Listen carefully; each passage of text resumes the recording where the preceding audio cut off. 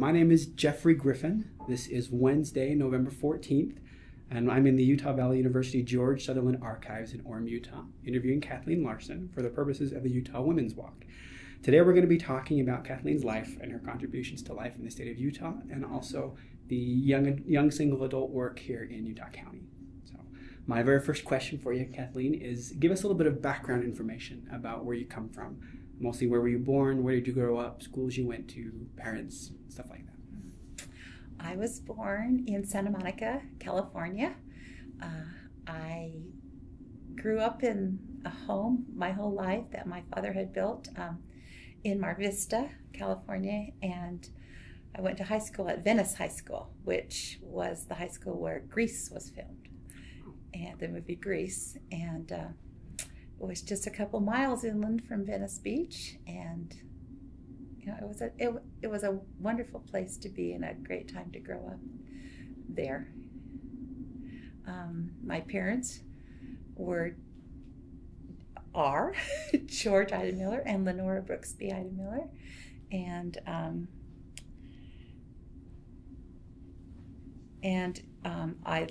they built a wonderful home for us, and we loved going to the beach as friends and family, and it was a great community.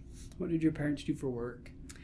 You know, my father worked for Douglas Aircraft for many years after he came back from the war, and then he went into business on his own in a paper processing plant, as far as processing it for packing and shipping and things like that. You said came back from the war. Want to tell? Does he have any good war stories? Or? Yeah, he was involved in 27 major landing invasions and missing in action twice in the South Pacific. And he has a lot of good war stories. I tried to record those, you know, like the time they drove all the way through an enemy-occupied island with he was an amphibious tractor captain, and when those things are out of the water, they make a lot of racket, and I think there were 2 or 3 of them, and they'd landed on the beach, and they were driving through the island, and he said they noticed the enemy in the trenches along the side of the road, and he thought, well, we're not stopping here, so full throttle ahead. They flipped on all their lights, and they pushed ahead as fast as they could, and they could see the enemy just kind of throwing up their hands and jumping out and heading for the jungle. And he said, I think they thought a whole landing invasion was coming, and they drove and drove and drove until they didn't see the enemy for a while, and they drove a little further, and then they decided to set up camp. And the next morning he said, I could have thrown a stone and hit the waves on the ocean that they had driven clean through the island. And he got on the radio and he said, I don't know why you guys are landing over there. That's where the enemy is. There's nobody over here, and if you want us, you're going to have to come over and get us, because we're not going back the way we came. But he has, you know, several great stories of driving several miles of a beach and spending the night and coming back the same way, and seeing people going with landmine detectors and digging landmines out where their imprints of their tracks in the sand had gone right over the holes where the landmines were, and they hadn't set any off. And I said, well, that's because my sister and I were up in heaven, and he needed to be our dad, so we were looking out for him. How many siblings do you have? I have one sister. Okay. Yeah. It's an interesting story about how my mom and dad met, and how they got us children. She was this little country gal from Fredonia, Arizona, and he was this big city guy from Los Angeles, and he was the last customer at a gas station for the night that her brother owned, and she was down with a girlfriend visiting, and they invited him over for watermelon and got to know each other. When they fell in love, and he went to her parents, to ask for her hand in marriage. Side note here, he wasn't a member of the church. My grandfather, her father, was the justice of the peace and the bishop in the little town. And he said to him, "Not until you have a house to put her in." And he left town. Mother thought she'd never see him again. Grandpa thought he dealt with the situation. And he went down and bought that home in Mar Vista. I bought the land, a bean field, built the home, put some furniture in it, showed up back in town and said, "I have the home to put her in." And Grandpa turned to Grandma and said, "What do we do now?" And Grandma said, "I don't know, you made the deal." And so they were married 2 days after my mother turned 17. And that was the home that I grew up in. And they hadn't been married too long when the war came along, and he received a letter that his friends and neighbors had chosen him to serve them in the war. And so my mom stayed there in LA by herself, and he went into major action. And while he was serving in the Pacific, my mother wanted to get her patriarchal blessing. And so she went back to her little town of Fredonia, Arizona, where her uncle was the patriarch. And her father said, "Sweetheart, that's not how it works. You need to go to the patriarch where you're living and get your blessing from him." And she said, "But he doesn't know me from anybody." And he said, "Well, that's the way it's supposed to work." So she went back and she went to this patriarch. And in the blessing, she was told that her children would be born under the covenant. Well, they hadn't been able to have any children, and he wasn't a member of the church. And she was worried that that meant he would be killed in the war. Somehow she'd marry a member of the church, and somehow they'd be able to have children. Instead, more miraculously, he came home alive, joined the church. They prepared and went to the temple, and from the time they went to the temple, she found she was expecting me. I have one sister, Pamela Joyce, that was born 2 years and 4 days after me, and that's all the children they could have. But that was children born under the covenant.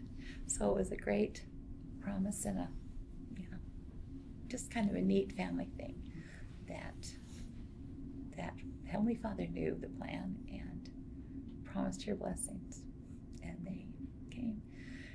And it's interesting how that story has affected my life. As I was growing up and as I was a teenager, it really affected the decisions that I made, because my mother had said to me that she wanted a baby so badly, and that her arms would ache when she would see other women with children. And they were married 12 years before I was born. And because I knew how bad they wanted me and how much they loved me, I could never bring myself to do anything that would break their hearts. And I know my mother said, "I don't know why, it took so long for us to have children, and how come it was so hard." She had several miscarriages, and it was just, she ended up having to be bedridden for the last few months to get my sister and I here. And she said, "I don't know why that process had to be so difficult. Thank you." And I said, "Well, Mom, I can tell you a blessing that came from that. It was the effect it had on my life in knowing how much you loved me and cared about me, and it guided my choices and my decisions." Well, and it sounds like you spent quite a bit of time in that house where you grew up in, and I'm sure you have a very long list of family stories and anecdotes and all that. Well, my father, he moved 19 times before he graduated from high school. And I think he was really glad to just, this is our home, we're staying here, And I was blessed from being able to just, grow up in that home. That's great, because it leads us into, very intuitively, into our next questions. The first one, and interchangeably maybe, is what's a traditional family food that you remember growing up or that you have in your house right now, and maybe some other very important memories from your childhood, if you can think of anything growing up in the house. Mm-hmm. Food. There are two of them. Okay. One is family fudge night. Mm-hmm. And I can remember my mom would do this. She'd get a heavy steel pan and she'd make a batch of homemade peanut butter fudge. And the way we would eat it when it was done was just pass out the spoons and everybody would dive into this warm, creamy fudge and just eat away. And we thought that that had started in her home, and it wasn't until recently that I was reading the letters that my dad and mom had written back and forth during the war, and in it said that my dad missed the fudge nights in her family's home. So I realized it had gone back generations after that. In our home, we do that. And my grandkids will say, Grandma's at fudge night, and so we'll have 20 of them. We'll strip the babies down to their diaper and set them on the table and hand them a spoon. And as soon as that fudge is done, it goes on there. And you kind of know if you're in the family. If you're handed a spoon and if you're willing to just dive in with the rest, then you're in. You're a part of the family. And it's been interesting as my kids have, spouses have joined the family, that when they feel like they're really comfortably in the family, they're in the middle of that fudge pot with everybody else. The other one is homemade apple pie. And my mother just made the most delicious apple pies. She even won awards for them, and everybody loved my mother's apple pies. And I've taken her recipe and I've adapted it, because down in LA you didn't do a lot of bottling of fruit, but I've adapted it to use my homemade bottled apples. And I make apple pies now, and everybody loves them. And my eldest son, Roger, when he was courting the Annalisa, the gal he married, he baked her an apple pie. I think he won her over with that apple pie. So that apple pie has history to it in our family. And she wanted the recipe, and he said, it's a family secret. You can't get it unless you join the family.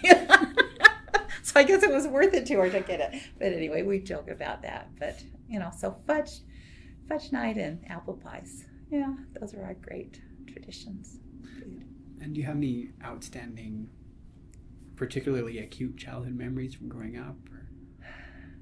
Not a lot. I just remember, it's kind of interesting, your perspective as you get older. I can remember, the accomplishment of putting on the roller skates as a little kid, with a little key that you turn to fit it around your shoes. And when I could skate all the way down to the end of the block and back, or the bicycle, when I finally, the training wheels were off and I could ride all the way down to the end of the block and back.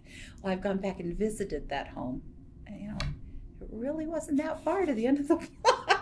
But to me, as a child, it was quite a ways and quite an accomplishment. And who were some women that you admired growing up? I would imagine it was my mother. It was your mother. I think if I had to, she set an amazing example to me. She was a wonderful woman, and I learned a lot from watching her serve others, serve in the primary and the early society, and love others, and I wanted to be like her. She was a great mom too. What do you think made her a great mom? Just how much she loved us, and we knew it.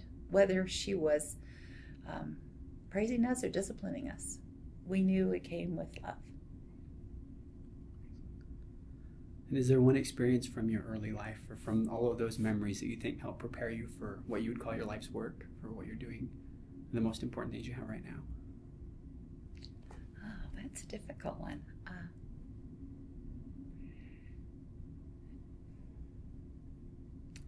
If we brought the music part up, it was a woman that had a great influence on me was my elementary music teacher. Mm-hmm. She was Mrs. Qualino.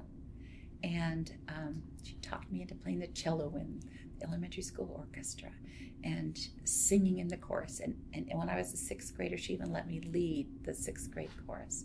And I can remember thinking, when I grow up, I want to do what she does. I want to be like Mrs. Quatlino. And so I think that really kind of directed later when I decided to go to college and major in elementary music education, that I wanted to do what she did and do for others what she did for me, and instilling that love of music.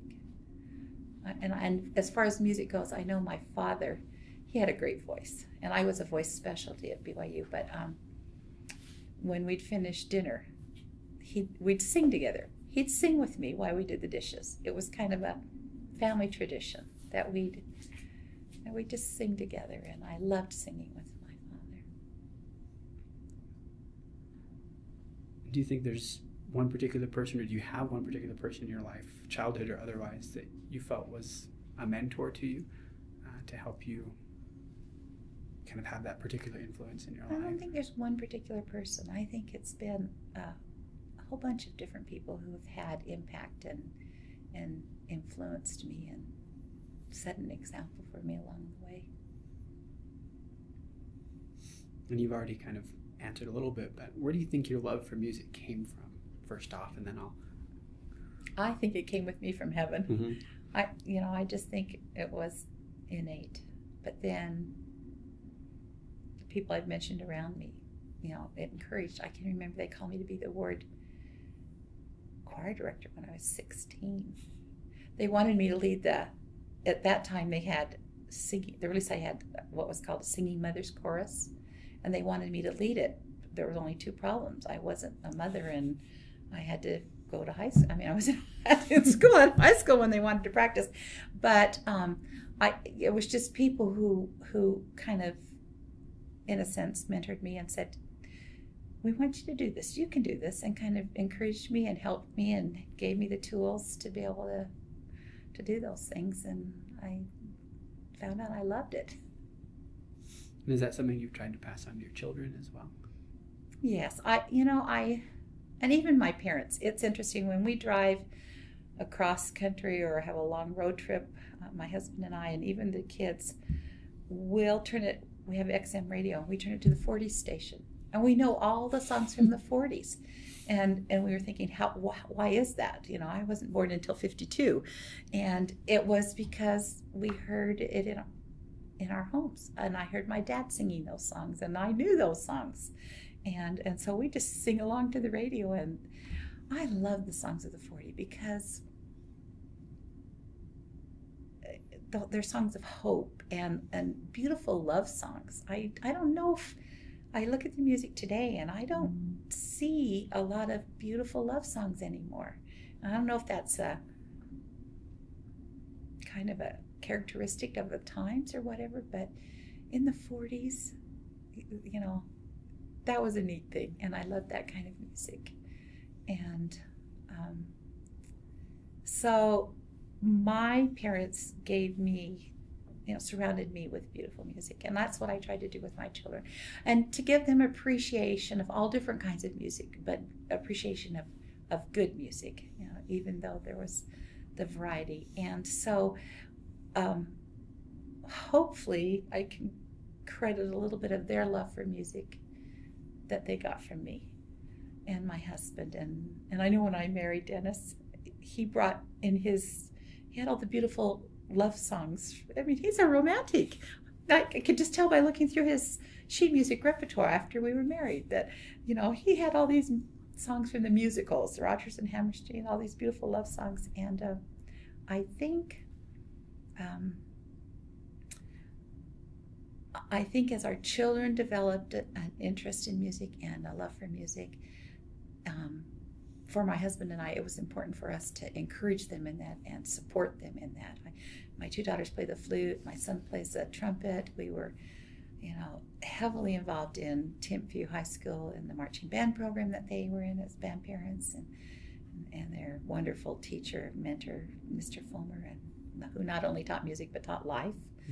And so all along the way, helping them and encouraging them, and now it's neat to see, and gathering together and singing. It's neat to see that that's going into their homes. In fact, my daughter Christy brings her 3 boys to my house so I can teach them to play the piano, and my one grandson Tyler, he loves it. He loves it, and it thrills me to see that he's developing a love for that. And one of them's playing the baritone, and the other one's playing the trombone, and the other one wants to play the French horn, and I'm going, yes. Now, was it something your children took to you naturally, like a duck to water, or did you have to kind of saturate them or beat them over the head with it? And you know what's interesting? Because now I'm teaching my grandchildren piano. I can remember hating practicing as a little kid, and my mother saying, you need to go in there and practice, you need to do this. And I don't want to, and trying to think of a million things you could do to fill that 30 minutes on the piano bench rather than really good practice. And I see the same thing. And my children were the same way, and my grandchildren are the same way. I persevere because now I am so grateful that she kept me going, or I wouldn't have a lot of the wonderful things in my life that have to deal with music if she hadn't said, it'll be worth it, and I can say that I said that to my children, and I can say that to my grandchildren as well, that if you are willing to put in the effort, this will bless your life, and you will be able to bless others' lives. What kinds of wonderful things do you have in your life because of how you grew up in this very musical environment? I think I have to divide my memorable musical experiences into two categories. Mm-hmm. One would be the memorable ones, and those would be gotta find that here so I don't forget. I love leading choirs and choruses, and for 20 years plus I was the primary chorister, and I would say that's the best job in the whole church. And a whole generation of children, it started that I was teaching the children of the children, and just love that experience leading those primary programs, which are always the best sacrament meeting programs of the year. And then teaching. I taught music at Canyon Crest for a few years and loved that opportunity. I was heavily involved in PTA and in the schools, in Provo School District, and being able to serve them. And we had a great big celebration of PTA and children, and we put on a program of combined choruses of children from all the schools, in the elementary schools in the district, in the Provo Tabernacle. And it was a wonderful experience to share that with the children. I love being in choirs, and I think that's kind of how I learned to direct, by just being there and learned to sing and picked up the skills, just being in the ward choir or the school choir or whatever it was, and learning along the way. I was involved in a group of singers, which was basically from our stake, but also served the community as well. It's called the Ruth Burr Singers, and we would do Oscar-winning songs and songs from musicals, and Christmas songs, and classical and religious, and performing in that group, and then getting to co-direct that group and lead them in it. Those were fun times. Those are great times. I think that the other area would be the spiritual side of music. And I can remember as a young girl, probably teenager, I was asked to sing a solo in sacrament meeting. And I chose to sing I Walk Today Where Jesus Walked. And as I sang, the Spirit was so strong that it was a testimony building experience. It was such a spiritual experience to be able to sing. And I think that's why I love being the primary chorister, is because you teach the gospel through music. Oh my goodness, when you combine music and the gospel, there's nothing better.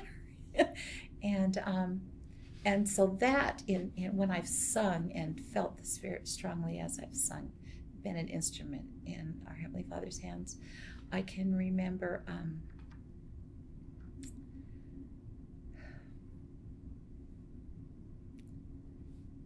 when I was the primary president and a mother in our ward accidentally backed over her child and he was killed. And our primary was asked to sing at the funeral. And as the children were rehearsing, I just looked at this choir loft full of these children. And it was almost like there was an aura of light around them. And I had cause to stop and pause and think, who are these children? Why is it so important that they have strong testimony so early in their life? What is going to be their task? What are they going to be called to do in their lives? And why do they need this?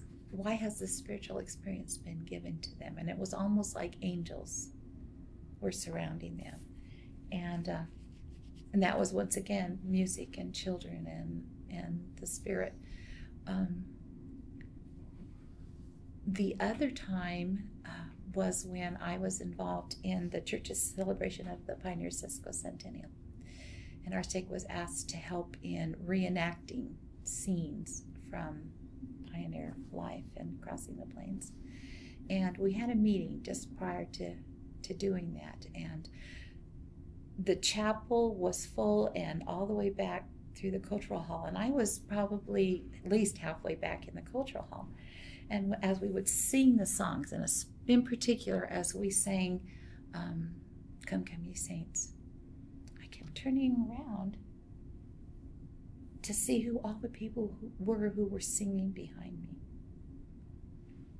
And they weren't. The voices I was hearing did not equate to the few people who were in the rows behind me. And as we sang, tears came to my eyes, and I realized that the angels had joined us, that those people that we were honoring, those pioneers who had sacrificed so much, were singing with us.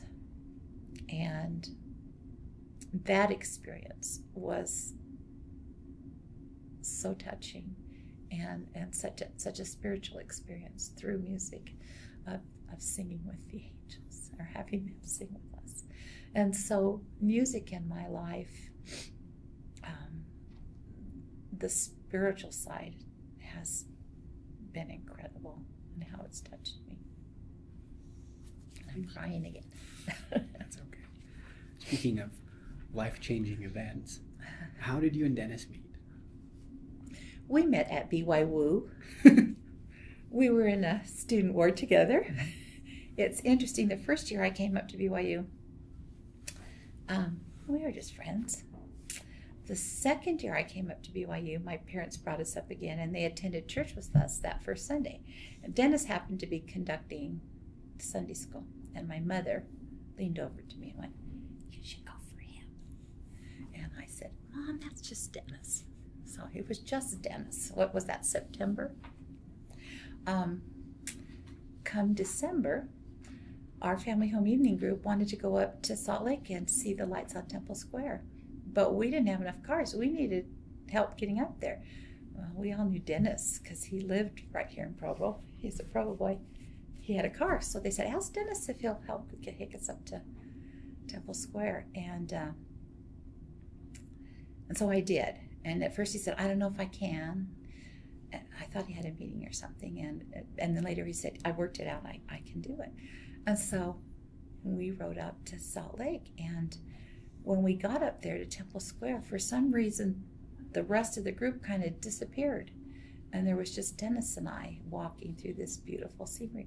And he took a hold of my hand. And I'm thinking, what's going on here?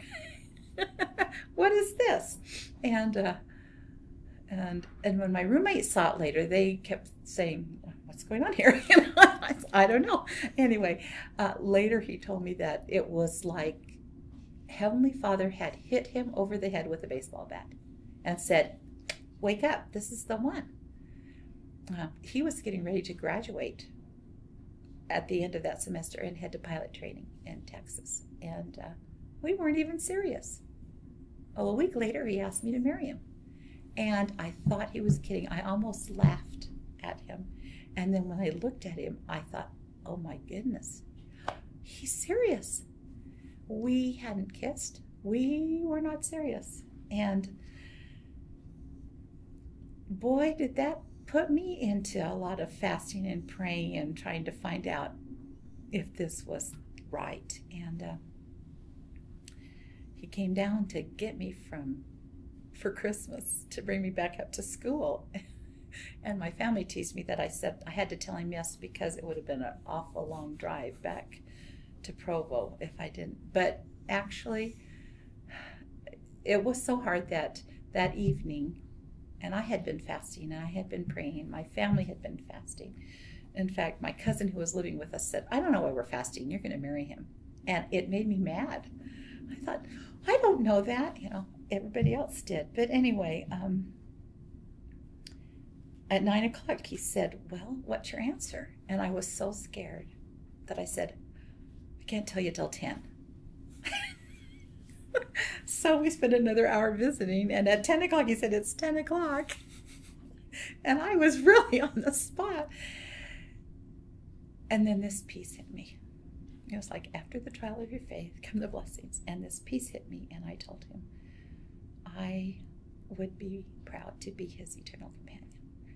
6 weeks later, we were married and off to Texas for pilot training. And people ask us when we got serious, and Dennis and I look at each other and go, gee, I don't know. Are we serious? I think we're still just trying it out. But it's been a wonderful life together, and we love each other deeply. How do you think such a quick courtship affected your marriage, even just in the earlier? I don't know. I think I got all of the trial and anguish over with just those couple of weeks trying to figure out if he was the right one. Because it was like from the moment we said yes, I said yes, there was peace and things just went so smoothly and worked out so well. I know when we told my parents and we chose the date, Dennis said, oh, 6 weeks isn't very long to plan a wedding. Oh, don't worry about it. If you had 6 months, you'd probably do most of the work in the last 6 weeks anyway. We laugh about that still. But, the first, I don't think there was a cross word the first year or two of our marriage. Not a disagreement or anything. And Dennis and I just attribute that to Heavenly Father knew him and he knew me better than we knew ourselves, and especially each other. And when you have the Lord as a matchmaker, it works out pretty good. Yes, it does. When did you first begin working with, you mentioned that you studied elementary education or teaching elementary music and working with young children. When did you start working with young single adults as opposed to children? Oh, let's see. They called me to be young women's girls camp leader, and I did a lot of music there and worked with the young women there.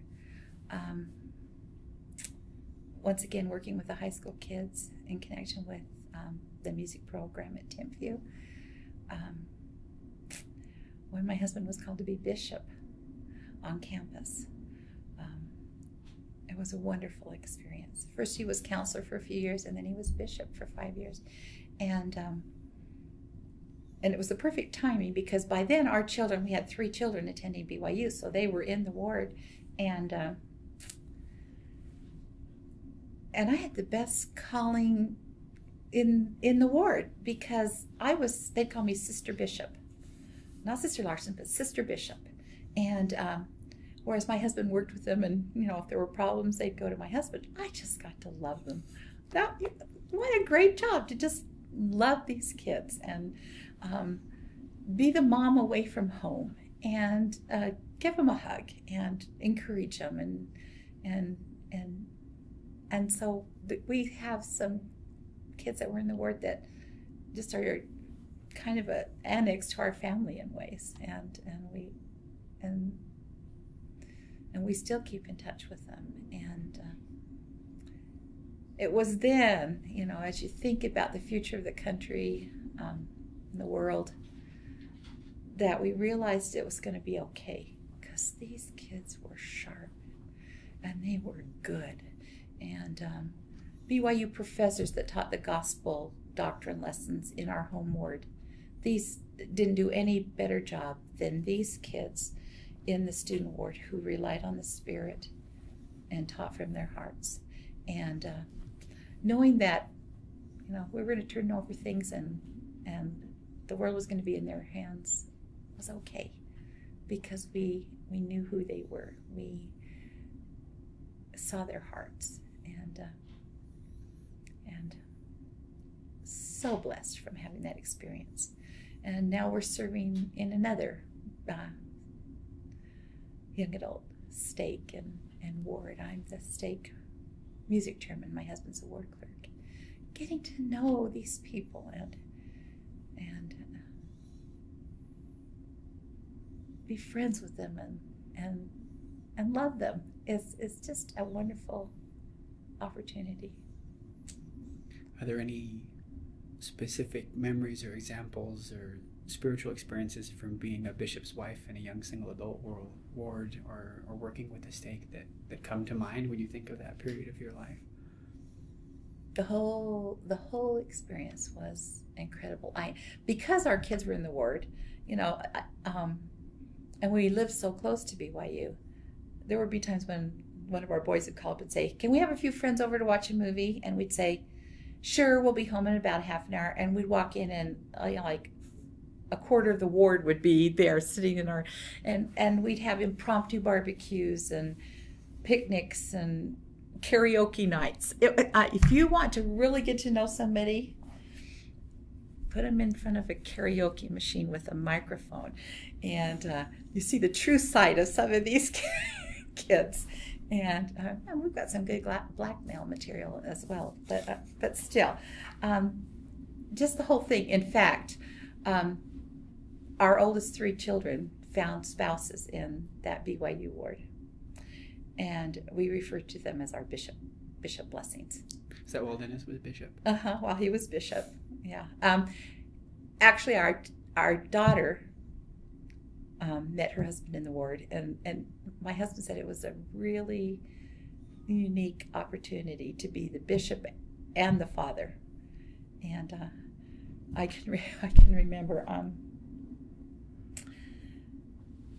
Jim passed a note to my husband, and it said, and he brought it home and he showed it to me. It said, I need to talk to you, not as my bishop, but as Christy's father." We went, uh-oh. And so they were trying to figure out a way, because Jim and Christy were inseparable, and how they could do that. So Dennis came up with the idea that, hey, why don't we do your, what's it called? Every year you have to get at BYU, you have to meet with the bishop and have a ecclesiastical endorsement. And so he said, let's do your ecclesiastical endorsement. And Christy went, "Dad, it's only February. We don't need that until April." And Jim's going, "Sure, we can do that. So Christy was kind of, you know, why is he pushing this, and why is Jim so gung-ho? So they went ahead and did it. And, you know, Christy's was short and Jim's was a little bit longer. My husband told me later.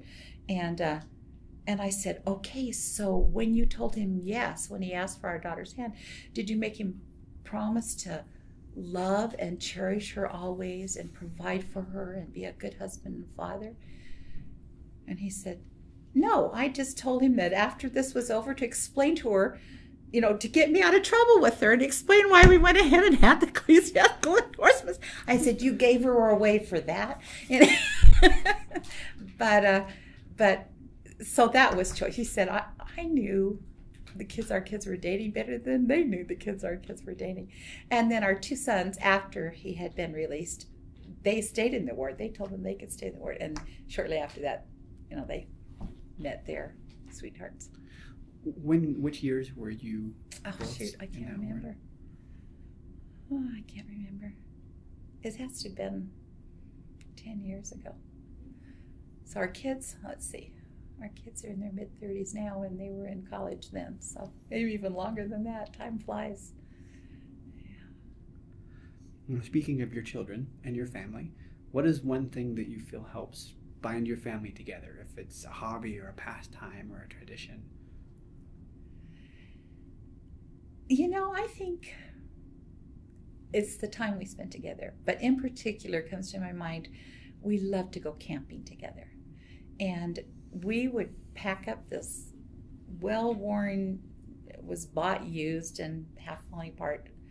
First we went in tents, and then we bought this tent trailer. And we'd spend our 2-week summer vacation, just hook up the tent trailer and try to make various loops that would cover as many state parks and national parks as we could. And we'd just spend that time together out in nature. And I think it brought us close. And I didn't realize then the impact it was making on our children. But now when they think back to good family times and great family memories, they'll refer to the camping trips we took. And they still like to go camping with us now, Grandma and Grandpa, and they like to go camping with their families. And I know we had people in the ward who would go on cruises with their families or fly to Europe or whatever, and one of them came up to us later and said, you know, I wish we'd have done what your family did.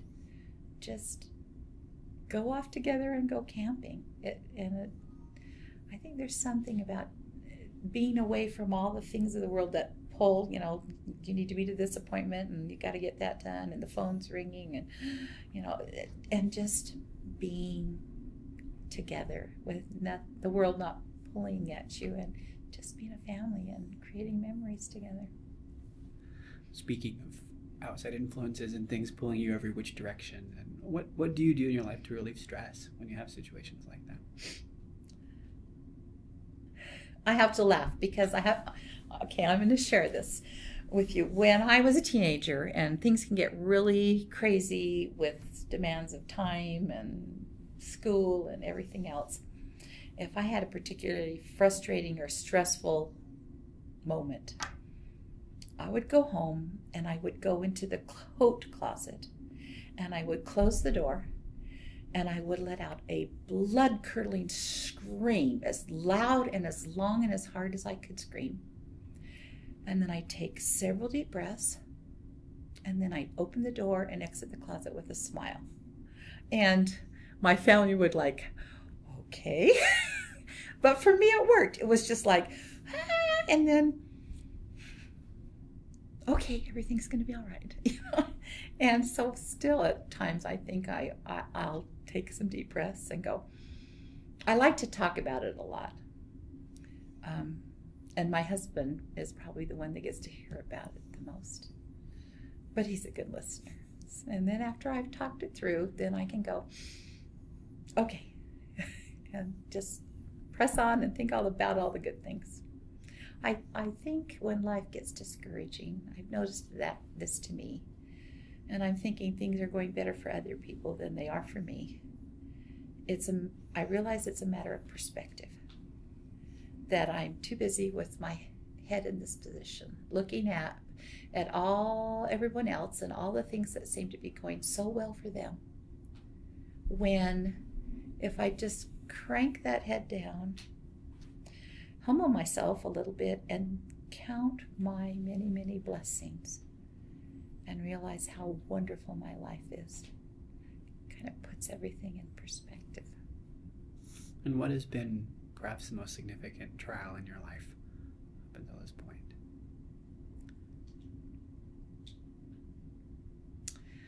Watching my mother in the last years of her life as she struggled with severe health problems. The last 11 years of her life, she was in a lot of pain, bedridden a lot of the time, in a wheelchair. And I was grateful to be close enough, just around the block from my parents, that I could help my father care for her. And there were times in the middle of the night that the phone would ring and I would just hear my dad say, "Help." And I wouldn't even grab my coat or bathrobe in my nightgown. I'd jump into the car and go around the corner. And I would pause a minute and think, okay, Heavenly Father, I don't know what the situation is and I don't know what I'm going to find. But guide me, give me the strength to do the right things and say the right words and be the help that's needed. And my mother was the source of my testimony. I mean, I lit my candle, my light from her. And as she struggled and suffered, she would question sometimes. She was 11 years. She died at 73 years of age, which was way too young as far as my father and I were concerned. But it would be hard for me to see her faith waver and to see her struggle. And I can remember her saying, "Why am I still here? Why do I have to stay here and suffer? I'm of no use to anyone." Now, see, I think people come two ways, and two lessons we need to learn are to serve and to be served. And my mother was one of those people that came knowing how to serve. And her job, her trial was to learn to be served. And that was a difficult thing for her because she said, "I'd much rather be serving than having to have other people help me." And she'd say, I don't know why I'm here. I'm of no use to anyone. And I said to her one day, "Well, I sure hope you're not here because we still need to learn something. Because I know the kind of person you are. And I know you would have said, 'I'm willing to do that if it will bless the lives of my family.'" And I can remember one day, and this was just a few days before she passed away, and we didn't know it was going to be a few days before she passed away, but I said to her, "Mom, do you know that your Heavenly Father and your Savior love you and that they are aware of you and what you're going through and that they're there for you?" And my mother was quiet for a little while and she said, "Well, I used to know." And I stopped. And I said, "Mom, if you ever needed to know, you need to know now. You don't want to get on the other side and have to apologize and say, 'Oh, oops, I forgot.' I forgot for a moment." And she was quiet again and she said, "I do know. It's just very hard." And so I can remember being in the hospital with her when she took her last breath. And I could have ran out in the hall and had them come in and rush in and resuscitate her. But I was privy to the peace she was feeling. And even though I had to call my father over and convince her that she was gone and not just sleeping, and then watch him through the next 10 years grieve her loss and miss her terribly,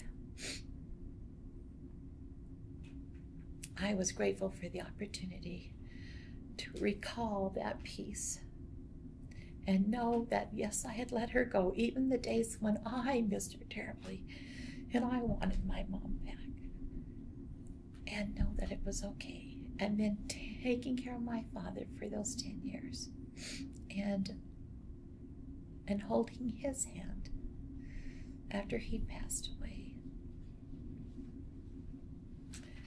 and feeling the joy that he was experiencing in being reunited with my mother, and not the sorrow anymore. Those feelings and those experiences letting me let me learn. And I realized that maybe my mother was there so that I could learn more compassion, that I could learn greater empathy and understanding for people when they're suffering. I know it made me a better Relief Society president. It made me a better friend.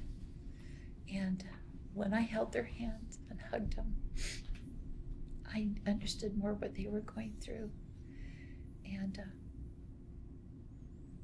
I thank my mother for being willing to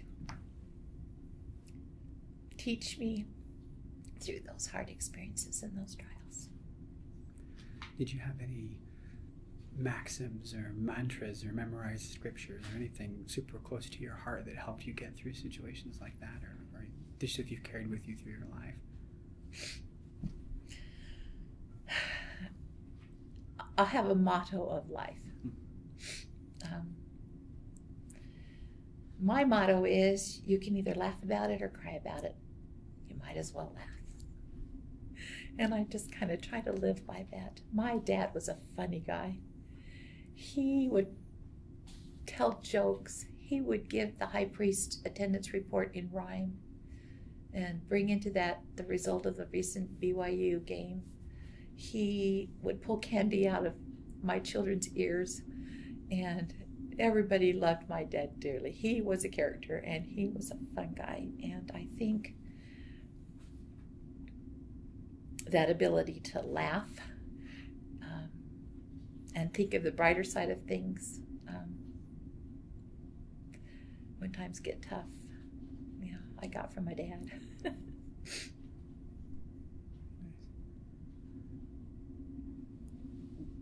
Looking at where you are right now and how things started out in your little house, or from your parents' little house in California, how do you think your life is different today than how you imagined it when you were 25 or 26 or going to school?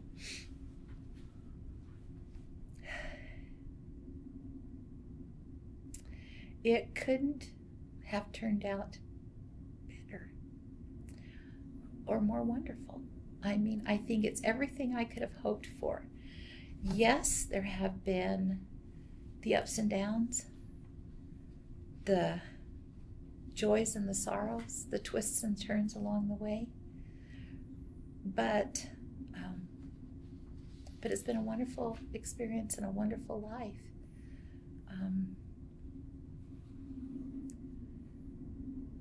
I've learned a lot, and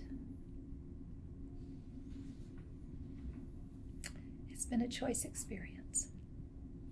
I've truly been blessed. Is there anything that's markedly different in your life right now that you never would have imagined happening when you were younger?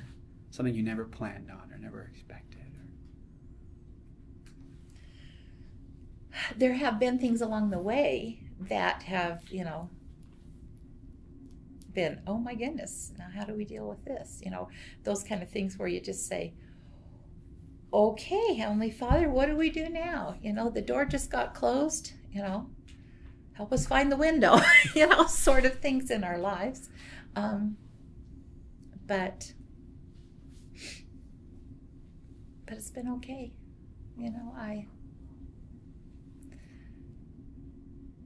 I think my greatest joy right now. I mean, interesting. My husband and I were talking, and we're in an interesting point of life right now because we can see both ends of it. We know where we've been. Just yesterday, I was talking to my daughter, Christy, and she was getting in the car again to go pick up kids from school, and the other day she had to make 2 trips back to school for forgotten homework and whatever, and she says, I'm getting back in the car again, Mom. I do that a lot. And I said, Christy, do you remember that keychain I had for so many years? And on it said, if a mother's place is in the home, why am I always in the car? And when we got rid of, finally our Chevy custom van died. and we had to get a new vehicle. My dear friend said, "You got rid of the van? You raised your family in that car." And I thought for a minute, my goodness, she's right. We did. We raised our family in the car.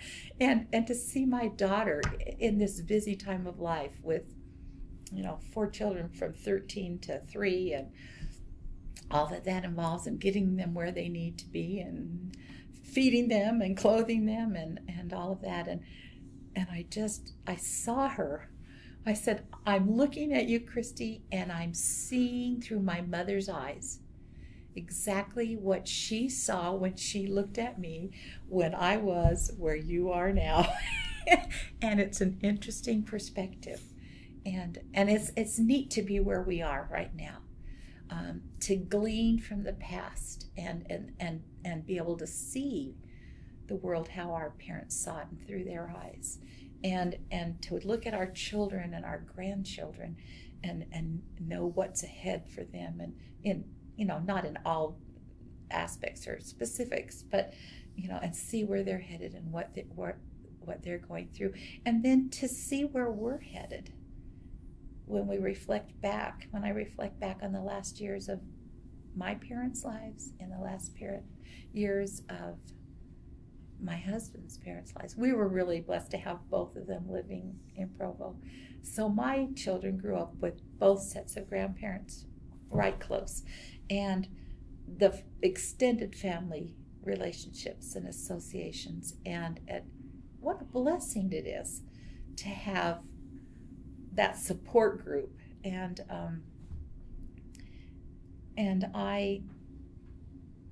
I love having, right now, knock on wood, I don't know how long we'll have it, but right now all of my children are married, and all of them live close, and all of my grandchildren are close, and we're together all the time. And to see the relationships, to see how grandchildren are interchangeable between parents and uncles and aunts, and to see how much the cousins love each other. I have one of my children gave me this tile with the wording on it that says, "Grandma's house, where cousins go to become best friends," or whatever. And it is so true. And another tile that says, "Some of my choicest blessings call me Grandma." Those relationships with those grandchildren and those children and their spouses, my husband and I have said, are the greatest source of our joy at this time in life. Family. What would you like to be remembered for, either by your family or by those of us in your ward, those of us who you've served throughout your life? Just someone who loved and served them and the Lord.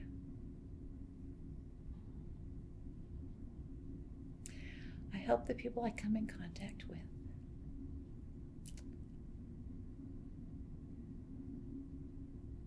that I am a source of lifting them up and letting them know that they're cared about and that they're loved.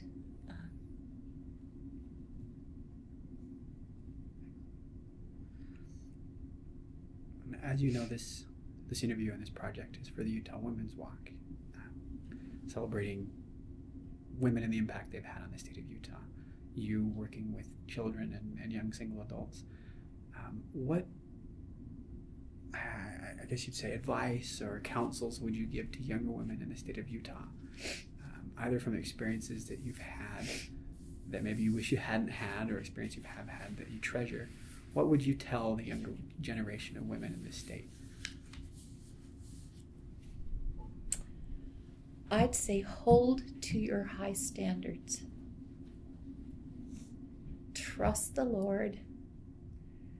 Go forth with faith. Do your best. And serve others. And if you do those things, no matter what happens, you will find happiness. You will be happy. I think one of my greatest, thing that brings me the greatest feeling of accomplishment is being able to serve other people. not having it be about you, but having it be about the people around you, and being an instrument in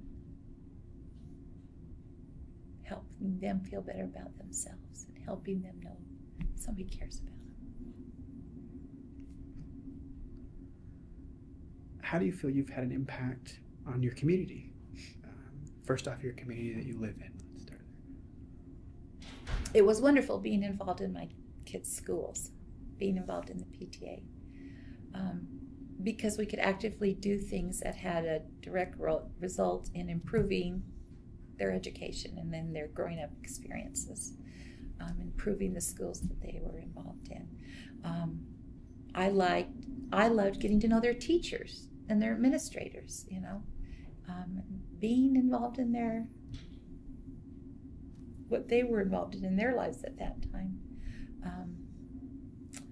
Improving situations for all children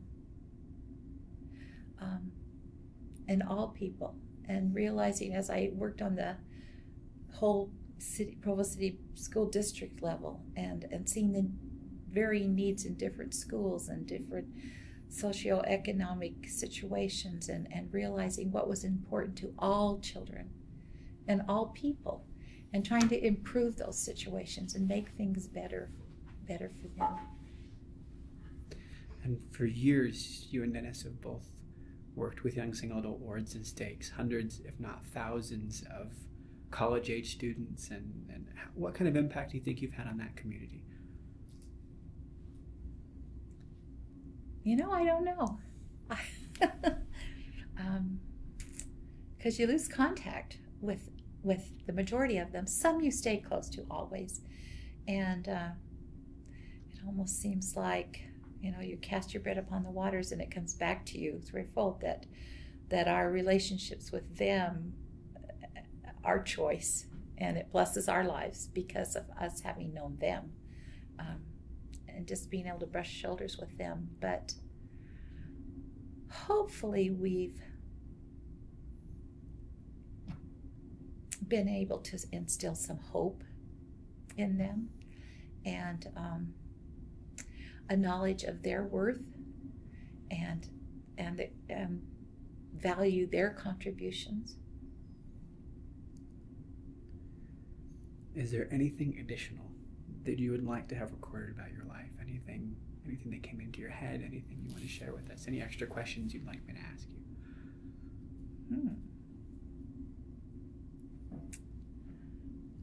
I don't know. I think back to, and kind of reviewing the whole life, I think back to my mother and my father and that beginning of my mother. There used to be a laughing joke around the table that Fredonia, do you know how small Fredonia is? Fredonia, Arizona. It's just over the Arizona border from Utah, from Kanab, Utah. Fredonia is so small that they write, "Come again" on the back of the welcome sign. My dad would always love to tell my mother that. And her graduating class of 11 from high school, she being the only girl.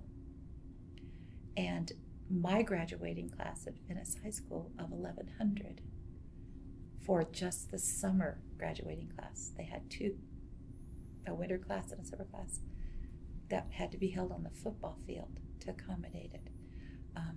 Going from that little town to the big city, and then ending up in Provo. I love it here in Utah Valley. I love being so close to the mountains and nature and the beauties. But who would have ever guessed that I came up to BYU and met a Provo boy and would be so lucky to be able to stay here and raise my family here. And comparing the differences between growing up in a big city and out in the mission field and raising my children here, and realizing that where I grew up, things were more black and white. And as a high school student, in a sense, it was almost Like, they knew you were a member of the Church of Jesus Christ of Latter-day Saints, and they knew what you believed in. And they expected you to either live it or say, I don't believe it. And so it was almost a positive pressure to do what's right and set a good example. Up here, raising my children in Utah Valley, it's more of a gray area. That they see supposedly good kids making not so good choices at times, and maybe almost even harder to be good, because it's so easy to just slide a little bit. It's not like a big leap over to the other side, and yet the amazing blessings of being raised in a community of so many good people and so many good kids and family that support your values and your morals, and so my kids have actually come to me and said, thank you for raising us here. Thank you for the opportunities that we had and the things we learned and teaching us. I know I took one of my sons aside particularly and said, you are a strong spirit, and it's time for you to choose whose side you're going to be on. Both sides would love to have you on their team, because you are going to make a difference no matter what decision you make. But you need to choose, and choose wisely, and realize the implications of that choice. Luckily, he chose to be on the good side, and all of my children have. They've had their struggles and their trials, but they've all. It's so wonderful to see them making righteous choices in their lives and raising their children and in the gospel, and seeing their children choosing to be good and do what's right. It makes it all worth it, and it's good. It's a good life. You mentioned, backtracking just a tiny bit, serving a mission, or being a missionary. In what capacity did you serve, and how do you think that affected you and your family? Well, I got married just a little bit before I turned 21, so I didn't get to go on a mission. But as a young girl growing up in LA with many non-member friends, we had opportunities to share what we believed and set an example of how we lived with them. And I can remember my sister and I had this friend, Frances Hanyon, and her family situation was not good, but she started going to primary with us, and she's, and the missionaries taught her, and her parents let her be baptized and join the church. And then the family moved away, and we lost all contact with her. And it wasn't until just a few years ago I got this letter from her, and she called and she said, we're up in Provo and we're dropping our son off at the MTC. And I said, really, France? She said, we'd love to stop by and see you. And for her to say, yeah, my family moved and things weren't good, and I didn't go to church for a while, and but I knew it was true, and I remembered the experiences I'd had, and I met my husband, who was a member of the church, got active in the church again, raised my family, and now her children are going on missions. I would have never anticipated that. And so I wonder how many of my friends I was able to influence that I'll never know. One young man that dated my sister for quite a while and joined the church. He's just like a brother in our family now. They both ended up marrying different people, but so I had those opportunities when I was young, to do missionary work. And then my husband's mission. He had to wait to go on his mission because at the time, Vietnam War was happening, and the government put a quota on the church that they could only let so many missionaries go, because the non-members were saying, our sons have to go fight in wars and your sons get to go serve missions. And so he had to wait till he was almost 21 to go on his mission. And he served in the Southern Far East Mission. And after we were married, and he ended up serving in Taiwan, Singapore, and Australia on his one mission. And after we were married, I realized that one of the most meaningful 2 years of my husband's life was that mission he'd served. And I said, I wish I knew more about your mission. And he went and he got his missionary journal that he'd kept. And he said, here, read this. And I read that journal. And after that, I felt like I had served that mission with him. And I realized that a lot of the experiences we've had and the relationships that he kept with the people that he knew on his mission and that he taught, and our family's relationships with them, and them being in our homes and us visiting them, and sitting in our family room and having them say to my husband in front of our children, we consider you a brother in our family. Your picture hangs on our wall with our family photos. We hate to think where our lives would have turned up, how our lives would have been if you hadn't knocked on the door and brought the gospel into our lives. And I can remember our son, when he was trying to decide our oldest son, if he wanted to serve a mission or not, saying to his dad, I've decided I want to go because I see the difference your mission made in your life and in the lives of the people you served.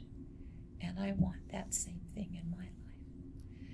And so my husband and I are looking forward to the time when we can serve a mission together. But it seems like that those experiences through my early life and through vicariously with my husband and his mission and our sons and their missions, and looking forward to being able to serve as a couple. You know, missionary work has been a part of our lives and blessed our lives the whole way along. Well, that's the end of the questions that I've prepared. You're more than welcome to keep adding if there's something else that popped into your head. If not, we're going to talk to... Yeah, let me ask a couple. What would you like to do in the future? What do you see yourself doing in the future? How will you continue to contribute? Just, hopefully I can keep doing what I'm doing. I can keep serving people, whether it's in the church or in the community, being a good mom to my kids and helping them as they raise their children and being a part of their lives and making a difference in the lives of my grandchildren. How many grandchildren do you have now? I have 14. I have 5 children. Dennis and I were blessed with 5 children. Go through and tell us their names. Our oldest son, Roger, and then Richard. Richard and Roger were born 17 months apart. And then I thought, oh, that's close. It's time for a break. And then I just didn't feel good about it. So 18 months later, I had my third child under 3. I had 3 under 3. And boy or girl? Christy was born. And then I felt like it was time for a little bit of a break. And I can remember the women in my ward thinking, they'd come up to me and they'd say, because we were the younger ones in the wards, in our ward. In fact, we'd moved from a newlywed, nearly dead ward where they'd save the back 2 rows for nursing mothers and everything into this ward where I felt like I needed to sit on the back row and suck my thumb because everybody else, I mean, the lessons were preparing your son for a mission. And I think, boy, I missed something in the middle. But these wise women would come up to me and say, enjoy them while they're young because they grow up so fast. And I can remember running through my mind thinking, who are they kidding? I know I'm going to be diapering for the rest of my life. You know? And their words come back to haunt me. After 3.5 years, we had another son, Mark, and then a daughter, Carolee. And this last week, my baby turned 30. And they were right. They were so wise, and their words, enjoy them while they're young because they grow up so fast, rang so true. I can remember my parents moved up here because my sister and I were both up here and raising our families, and so my dad sold the business and they moved up to be by us, and they lived with us while they built their house just a street up. And I can remember one day my mother saying to me, and it was because I was so busy trying to serve and do everything and be the perfect everything to everybody, that when I sat down to hold my kids, I'd feel guilty because the list of how many more things I needed to do would run through my mind. And one day my mother sat me down and said, Kathleen, stop it. Stop it. Now is your time to hold your babies. There will be other times in your life to do these other things. You know, don't miss out on this. And actually, because of my mother's wise counsel, I really enjoyed my last 2 babies a lot more because I thought, okay, Mom said it's okay. It's okay to stop and enjoy this time in my life, in this moment. And so hopefully I'm passing that on to my daughters when life gets crazy as a mom, that, you know, enjoy the moment because they grow up so fast.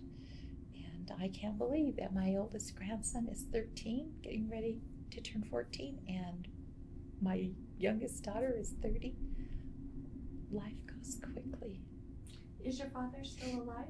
No, he passed away 10 years after my mother, and we all miss them a lot in our lives, all of our parents. I had a wonderful opportunity, and maybe I should share this. Dennis and I were the oldest in our families. Well, he had one older sister, but to get married and have children. So our children are the oldest cousins, you know, down. And when I married into that family, first we were in Texas for a while. And when we came back from Texas, I think it's been the second Memorial Day or something, we were finally here in town. And I can remember being in his family and saying, well, what should we do for Memorial Day? And someone said, well, we should go put, you know, traditionally like we do, go put the flowers on Mom's grave. And I said, well, whose mom? And Dennis said, my mom. And I said, that's your mom. And found out for the first time that that wasn't his birth mother, that his mother had died of breast cancer when his sister was 5 and he was 3, and he hardly remembered her. And yet, just before she died, she took her wedding ring off and handed it to his father and said, you go find a good woman to be your wife and mother and raise my children. And that family is incredible. There are no in-laws. There are no steps. Everybody is family. And so my father-in-law, my father, would call me his daughter. And toward the end of his life, when he was in the hospital, he had a massive heart attack. Actually started having the heart attack sitting in general priesthood meeting next to my husband, his son, and our son. And my husband took him to the hospital, and They did surgery, but the heart was compromised, and he spent 3 months that summer in the hospital. And because I was in the situation where I was close and I didn't have any little children at home, it was my opportunity and blessing to spend every day with him in the hospital. And just a couple weeks after that happened, Dennis's mom, fell and broke her wrist and her ribs and she ended up in the hospital. And for a while I had one on one floor and one on the other. But the choice moments I spent with him, serving him, brought us even closer. And he would introduce me to the nurses as his daughter. And then my husband would show up and he'd say, and this is my son. And the nurses would figure out we're married, and they were trying to figure out who was the real son and who was the real daughter. And he's sharing his life experiences. And I can remember one day he said to me, I think his lungs would keep filling up with fluids, and I would hold his hand as they would push that big needle through his back and drain the fluid off of his lungs.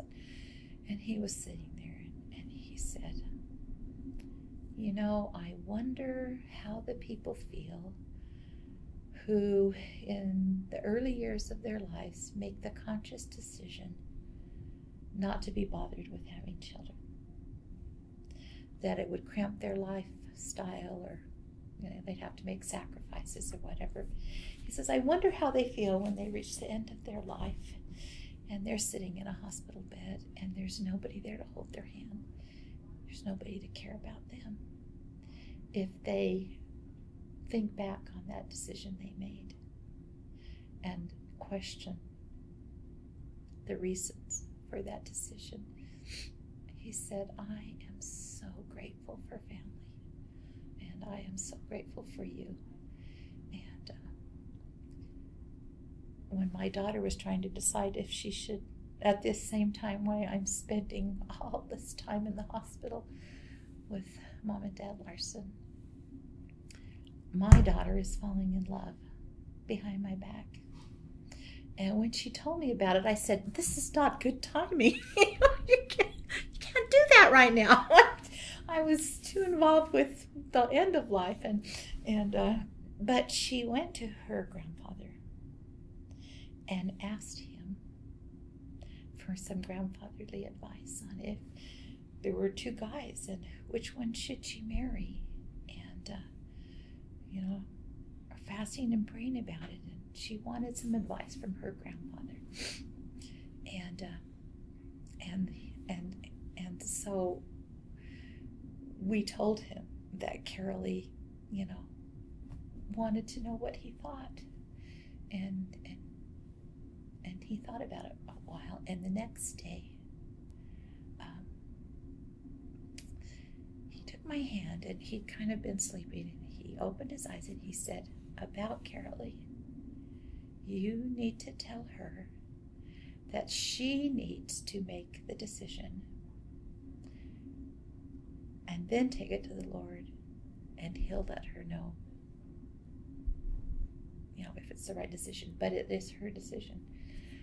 So we told her that. She's going through all this, and we had got him out of the hospital, and he fell and broke his hip and ended up in the hospital. And the doctor said, we doubt he will make it through the surgery, but we can't let him just lay here and suffer with his broken hip, because he will just die a slow death. And so we think we need to go ahead and operate. And so we kind of thought that the chances of him surviving the surgery in the morning was not high. And so everybody came to say, I love you. And those 3 months allowed us all the opportunity, his children that lived out of state, to come and spend time and visit with him, and the whole family to gather around his hospital bed and have him give us words of counsel, and his word to the whole family, his words of counsel to the whole family were, find out what the Lord wants you to do and do it. And I had a dear friend that after he passed away embroidered that, and we've got it framed on the wall. But when my daughter embraced him, he said, Carolee. And David, her husband, had come to the hospital with her. Her husband to be had accompanied her to the hospital. He said, you've got a good man there. Don't let go of him. And she took it as her grandpa telling her that this was the right guy. And when he hugged me, he said, thank you, dear daughter, for taking such very good care of me all these months. We all went home and we got on our knees and we actually said, Heavenly Father, if he is not going to make it through the surgery, please don't make him go through the surgery. I had just stood up, the phone rang. It was the nurse saying, you better get down here quick. And when we got there, he had passed away. And